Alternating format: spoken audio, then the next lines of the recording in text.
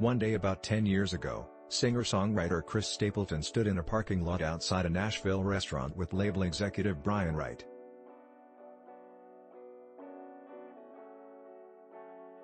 The two longtime friends had just met for lunch after Wright sat through a long morning of meetings where every single song that was pitched to him sounded exactly the same, many extolling the virtues of cold beers and dirt roads. Wright was ready for his label to sign a singer with a different vision, and he had a suspicion that Stapleton, whose powerful vocals could deliver country, bluegrass, rock, soul or a mix of them all, could be the answer.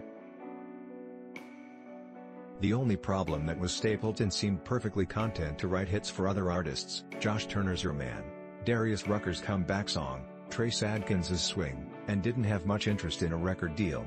He didn't want that life, I don't believe, said Wright, executive Vic. He didn't like the spotlight, he liked being behind the scenes.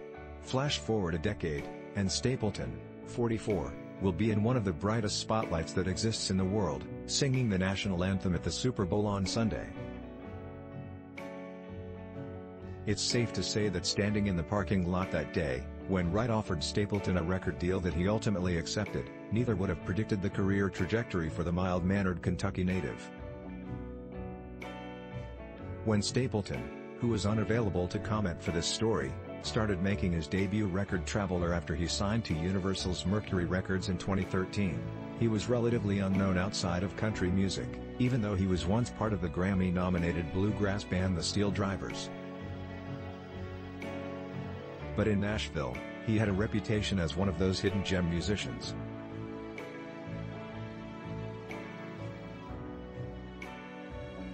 Plus, he and his wife Morgane, a singer-songwriter who sings background vocals for Stapleton and other artists, were a beloved couple around Music City.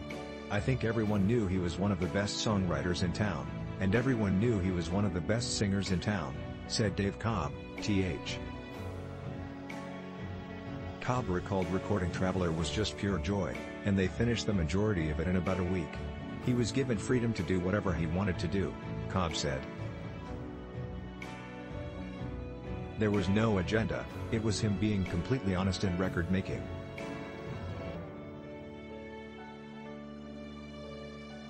He picked the songs he connected to and that he wrote, and he went in there and delivered it with complete purity. He was never angling for a Grammy or CMA, he was just trying to make the best record he could possibly make.